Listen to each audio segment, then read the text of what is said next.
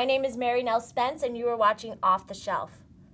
Off the Shelf explores the process and the product of successful independent filmmakers. Our guest today has completed no less than 3 feature films.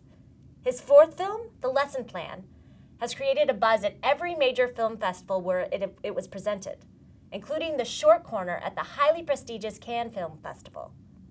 Eddy Duran, welcome to Off the Shelf. Thank you for having me. It's a pleasure to be here. Thank you very much.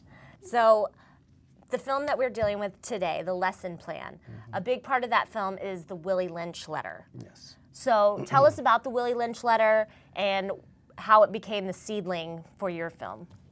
The Willie Lynch letter allegedly is a letter that was written by a British slave owner back in 1712. And it's just specific instructions on how to keep and maintain your slaves. Without further ado, let's watch your film, The Lesson Plan. Cool. Oh shit, what's good? What's good? What up?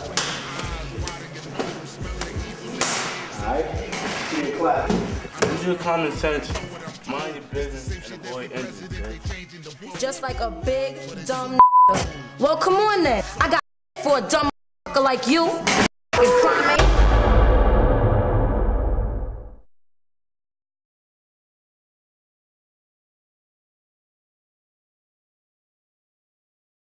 Bitch, we all primates. Shut the f up. You're looking for a beatdown right now. Well, come with it then. Ape looking fat. Right, so my people can excite. Trying to decipher the God to tell me the plan that I can see. My destiny, some of my family know some secrecies, but it don't equal G's. That's how the evil bees tried to put me down so they can lock me up. Tried to shut me up, but I'm a black man. What? You can't put me down, you can't stop me out, you can't shut me up. Does anyone know what this monk represents?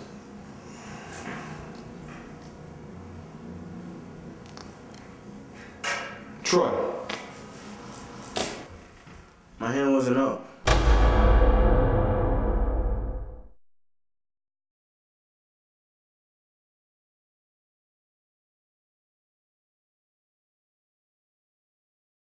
So? Answer it anyway. I don't know. Cause Merrie yet? Damn, why you always picking on me for? Got all these other assholes in this class. Pick on some of them. Troy, why are you chewing gum in my class? You know the rules. No disrespect. I don't think your rules is fair, done. Fair? Since when you become an advocate for fairness? You know, Troy, every morning I drive around for 20 minutes looking for a parking. In the back of the school, there's always an empty parking, and it reads Principal Lynch. And every morning, this man is standing in front of the parking like he's protecting it, like he's its parent. The man doesn't even drive, Troy. I've had to come to terms with the fact that if I wanted a parking, I would have to become a principal. And I'm okay with that. Here's my point. I'm gonna let you chew your gum, but you're gonna have to teach the class. What a paradox, huh? So come on, teach the class, Troy.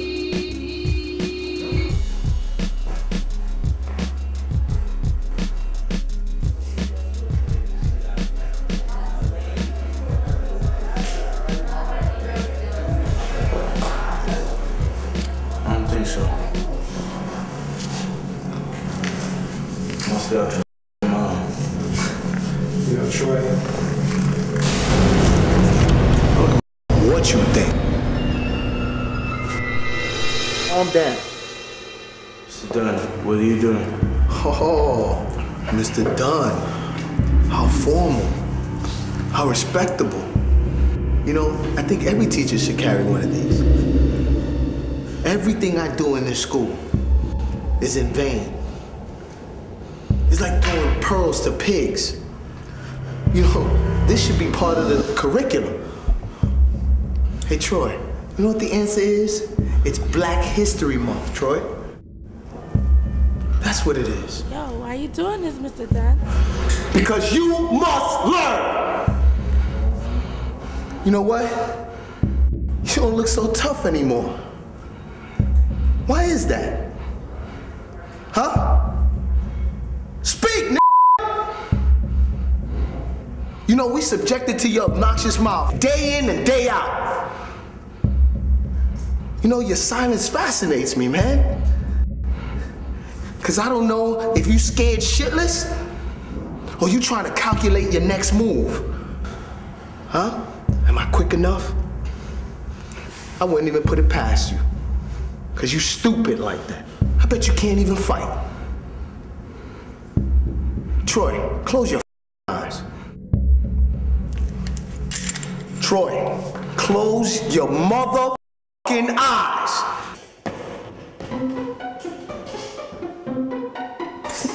Damn. You think I'm gonna blow your fucking head off? Sit down. You got it, homie.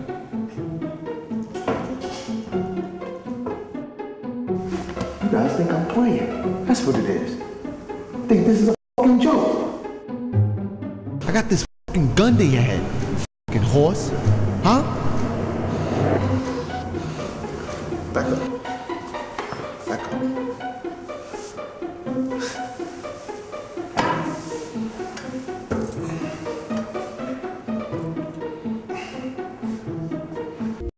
They were constantly looking for the first signs of the dreaded retribution. They watched, therefore, with skilled and practiced eyes, and learned to read with great accuracy the state of mind and heart of the slave through his sable face. Open your eyes. Open your fucking eyes.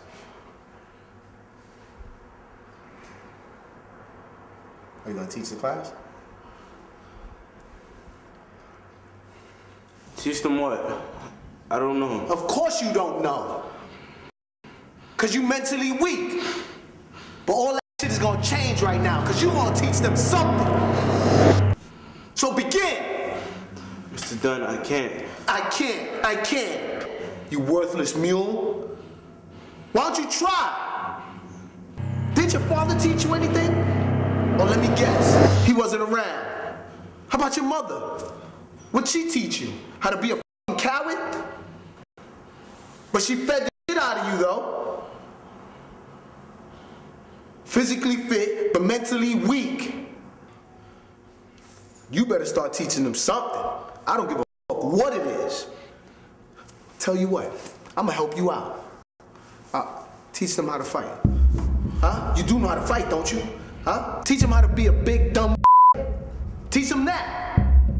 I mean, you told Selena you was gonna beat her ass. Or how you eloquently put it, use common sense and avoid injury. Bitch, I heard that. Huh? Fight me. Fight me, Troy. You know you want to.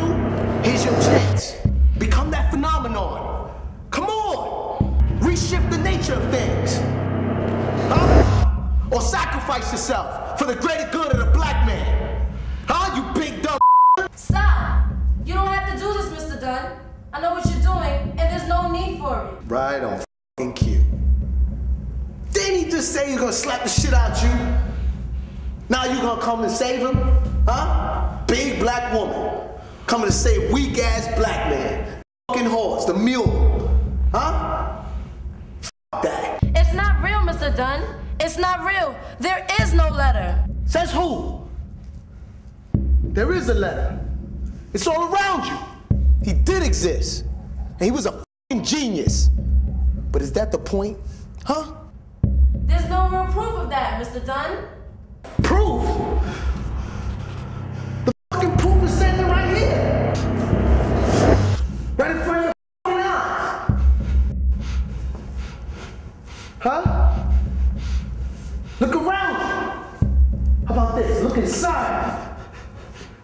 going away on its own. You either fucking change it or you live with it. Seems like most of you made up your minds.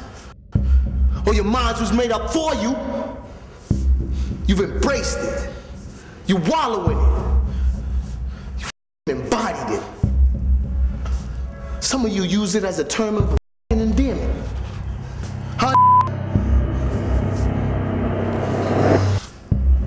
They gave you a name and you kept it.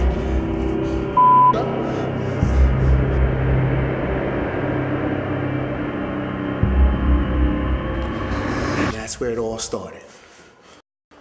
And it manifested into what we got here today. A big, dumb nigga.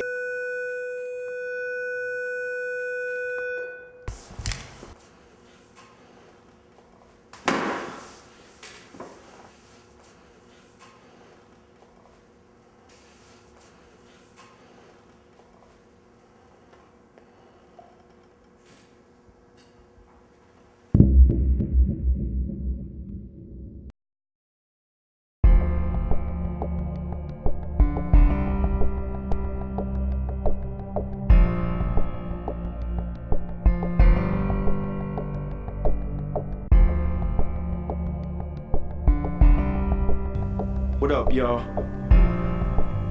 Just Broadway the lyricist. It's been a while since we last spoke. Just trying to stay relevant. Just trying to do my thing.